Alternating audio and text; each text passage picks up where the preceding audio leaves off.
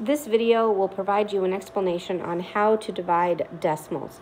Please make sure you have your classwork notebook out and take all relevant notes, as well as write down all problems that are part of this review so that you have them for future reference. The two absolutes when it comes to dividing decimals are you need to create a fraction out of the division problem if it's not already in fraction format, and then you need to actually remove the decimals before you get started. So those are the two things that are listed in the gray. In the blue are all of the notes. I will read through all of them and then we will go through several examples after we have done this. Please pause this video as necessary and write down whatever steps you need as you're going through this. The first step is to understand that the first number in the division problem will become the numerator, and the second number will become the denominator. You want to put them together and make a fraction with the first number on top and the second number on the bottom. The next step is that you want to even out all of your numbers. For example, if your numerator only has one decimal and your denominator has two, you want to fill in a 0 at the end of your numerator's numbers so that you have two numbers past the decimal on the top and two numbers past the decimal on the bottom. A question you need to think about is how many decimal places do you have? If you have one decimal place, then your giant 1 will be a 10 over 10.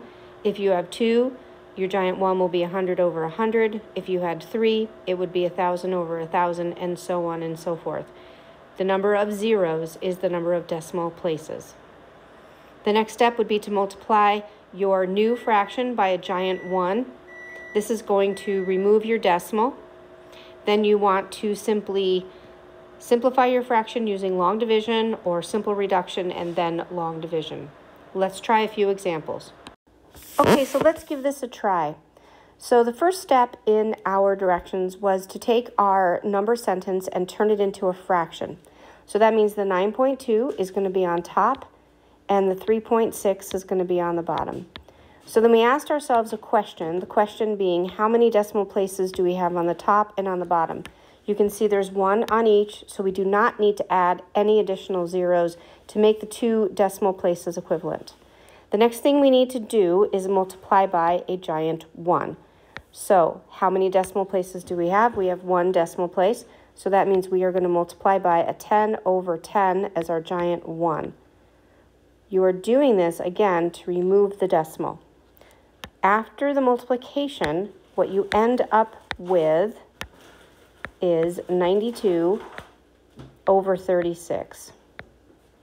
I'm going to make a guess that that's going to go in 2 times. I'm going to do my math on the side just to double check. 36 times 2, that is going to give me 2, carry the 1, 72. So that's going to work. So that means that I am going to have my whole number as 2, and then I need to figure out what part of my fraction is left. So in order to do that, I'm going to come back over here to where I'm doing all of my work. This is my work section. I'll take 92. I'm going to subtract 72, and that's going to give me 20. So now I have 20 over 36. Well, you know that I can reduce that. If I take 20 and I multiply it by 4, I get 5 left. And if I take 36 and I want to divide that by 4 rather, I get 9 left. So my new fraction is going to end up being 2 and 5 over 9. What's fabulous about this is that we know this is our rule of 9s. And we also know that anything over a 9 is that anything as a repeated decimal. So that means that our solution to this problem is 2.5 repeating. So either one of these would be acceptable, but that's one way to eliminate the whole big long division if possible. Pause this video and take a look at all of our work, come back, and let's do another problem. Okay, welcome back. Let's do the next problem together. We're going to take 3.64, and that will become our numerator, all over top of 1.4. You can see that I've been very, very, very careful to line up my numbers, and this is the case where I have to add that 0 so that I have equivalent zeros for each of my fractions. I have 2 and I have 2, which is exactly what I want, which means that my giant 1 is going to end up being 100 over 100. So we want to multiply by 100 over 100, remembering that anything over itself is equal to the value of 1, which does not change anything that we're doing.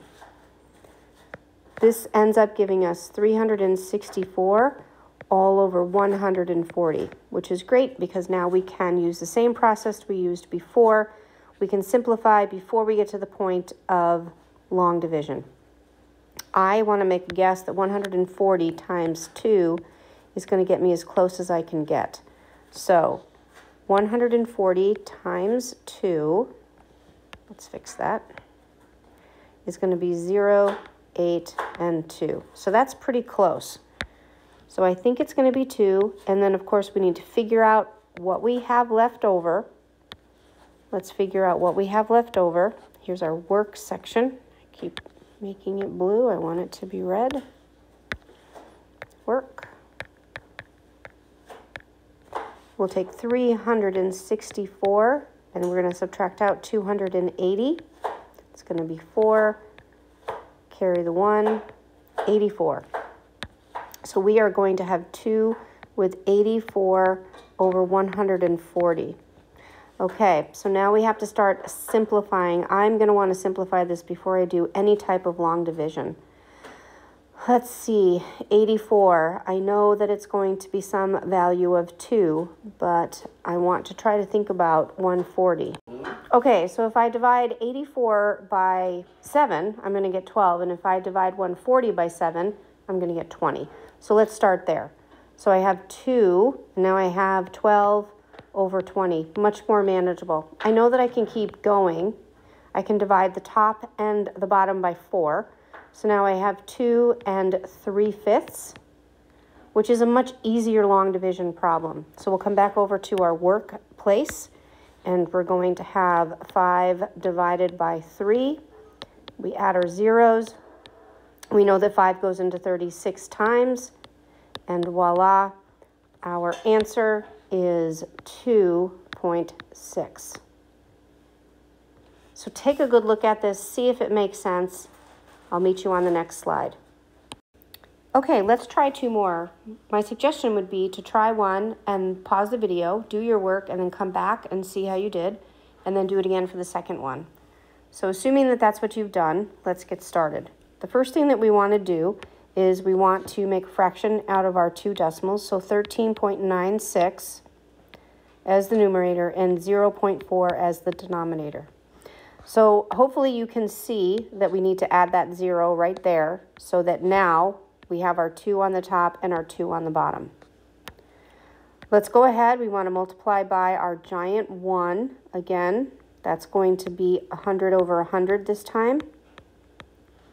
And then that's going to leave us with 1,396 all over 40.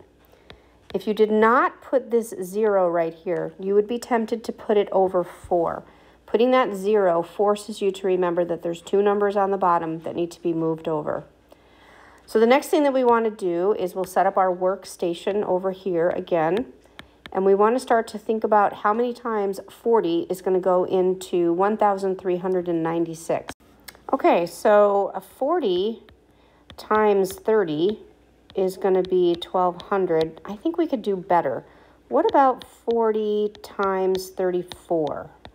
So that's really 34 times 4. Let's see, that's going to be 0.16 and 0.12. So that's going to give us 0.631. So that's pretty close.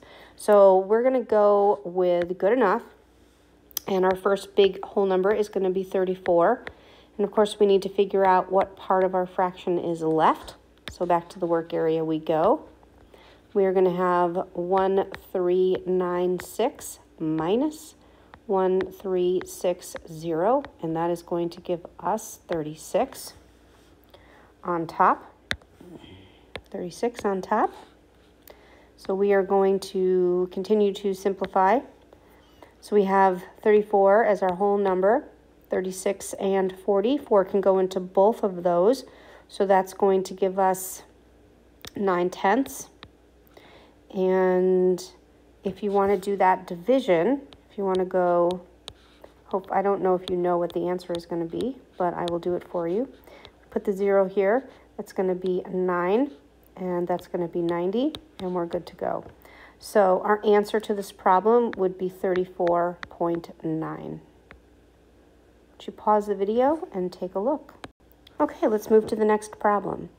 We will write it as a fraction, 7.68 over top of, again, 0.4. We are going to need to add that 0 in so that we know we have 2 on top and 2 on bottom. We're going to need to multiply by our giant 1, which is going to be 1,000 over 1,000. Excuse me, 100 over 100. That's our giant 1. We end up with 768 over top of 40. So how far do we think we're going to need to go? We'll set up our work area. Let's see. 4 times what is going to give us as close as we possibly can to 768? I know the answer, and it's going to be 19, so we'll just do that. So 0 and 36, 0, 0 and 4, 0, 6, and 7. So 760. So that's pretty darn close. So we are going to be 19, and let's see what our remainder would be. Again, back to the work area. We have 768 minus 760. That's 8. So our top is 8, which is lovely because that reduces to 19 and 1/5. And I need to erase that. 19 and 1/5. And do you know what 1/5 is as a fraction? That's the big question.